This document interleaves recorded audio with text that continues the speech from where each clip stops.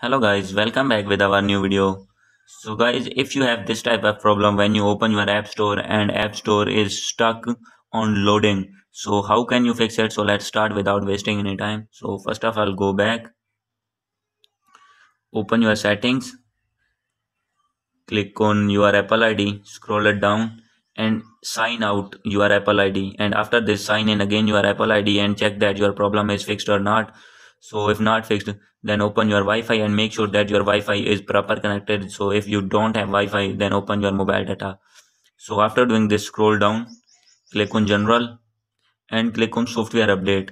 And make sure that your iPhone or iPad is up to date to latest iOS version. And after doing this, scroll it down and click on iPhone storage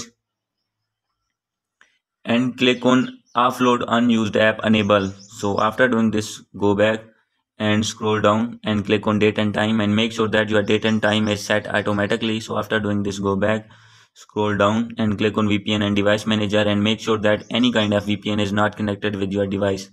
So after doing this, go back, scroll down and click on transfer and reset iPhone, click on reset and click on reset all the settings. So after doing this, your problem will be fixed. So if not fixed, then go back and still in settings, scroll it down and here you can see App Store, click here and scroll it down and click on personalized recommendations, click here and clear app usage data, click here and click clear app usage data. So after doing this, your problem will be fixed and you will be able to open your app store smoothly.